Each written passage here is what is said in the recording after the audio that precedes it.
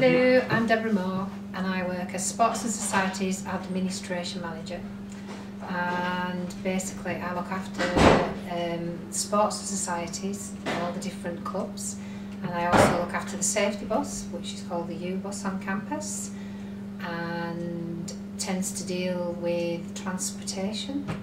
So if anything's wrong with any of the minibuses, I get called out to help with that.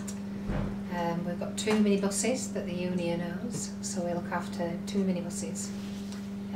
We've got about 30 sports, which at the moment are all playing at Grange Interlink, Bradford College, and other various places because our sports centre is closed, but we're still keeping them going.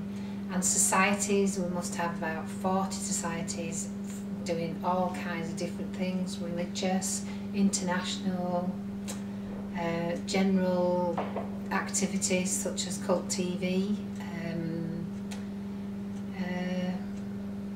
That's it really. Big projects, don't think I've got any big projects on at the moment. Everything's multitasking.